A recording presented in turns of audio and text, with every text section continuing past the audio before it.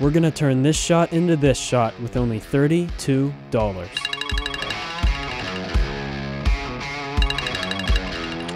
Hey, thanks for returning my call. I'm just checking in for my rental of the 3-ton grip truck. I have the shoot coming up, and I was supposed to receive a confirmation. Oh, yes. About that. We do have it available. But we lost the keys, so we won't be able to bring it to you. Well, can I rent a few lights and stands separately? Oh, I'm sorry. We are closed today. Good day, sir.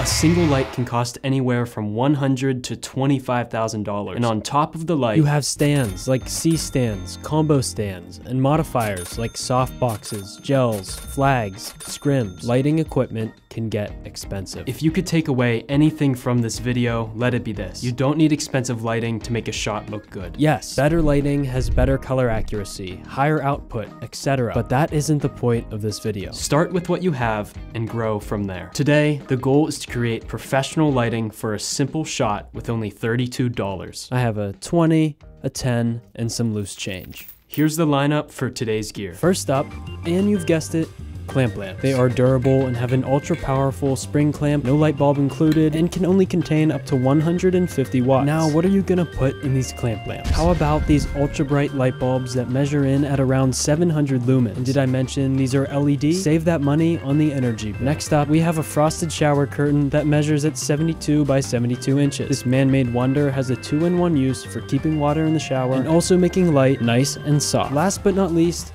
parchment paper. The oven-safe temperature of 425 degrees makes LED bulbs no match for the Superstar product. Get these items today for the low price of $32. Now that we have the gear we need, let's start lighting the shot. When deciding on a location for filming, ideally you want to find a spot that has depth. Really anything but a flat wall. But in this scenario, all that's available is this gray wall. Problems will come up in your filmmaking journey and you'll have to solve them. So this will be great practice. We're gonna use the location and low budget lighting that's available and try to make the best shot possible. Let's start by placing the subject in front of the wall. Now that the camera's position is set, here's a look at what the image is right off the bat. You can see that light from the window is making its way into the room from the left side. The natural light is important for this shot because the output of the lights are limited. Let's begin with the key light. I'll start with the 5000 Kelvin light bulb in the first clamp lamp and place it near the window positioned towards the subject. The bulb adds on to the direction of the daylight coming through the window. This is called motivated lighting. I won't get into detail because I did do a full video on this topic before.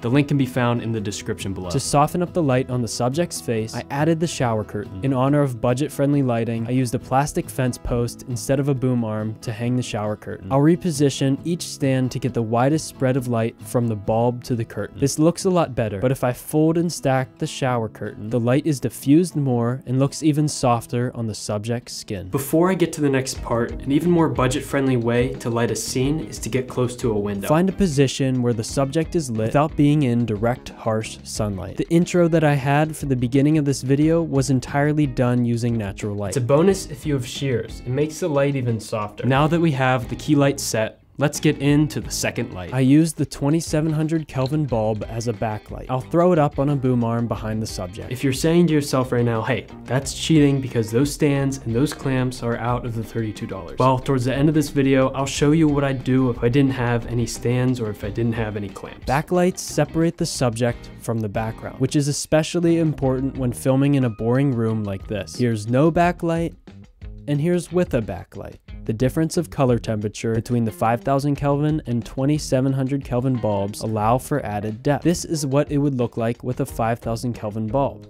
And this is what it would look like with the 2700 Kelvin bulb. You can see the difference here. This looks better, but it's too bright and too hard of a light. Good thing that parchment paper is here to save the day. I'll take a strip of parchment paper and make a half dome in front of the light with the clamps. Clothespins would be a better option, but I didn't have any on me. I'll do this again, but in the opposite direction. Depending on the distance between the backlight and the subject, you may want to do this a few more times to bring down the levels and make the light softer. Our lights are in place, but we aren't quite done yet. Let's add something between the subject and the background to add even more depth and make this boring background less boring. I took this table with a small plant and placed it on the right side of the frame. Find anything that you have available to fill in this empty space. An object like this makes the shot fuller in a way. Real quick, before we get into the final shot reveal, here's what I would do if I didn't have any stands available. I would grab a taller chair for the key light and clamp it right on the back. For the backlight, I'd attach a broom to another chair using rope or clamps, and then attach the light at the top. You could use 2 more chairs or even a ladder, and 2 more long objects like another broom or yardstick or the plastic fence post that I mentioned before, and you could hang the shower curtain between the 2 structures. Whether you use expensive stands or not, here's the shot you can get with just $32.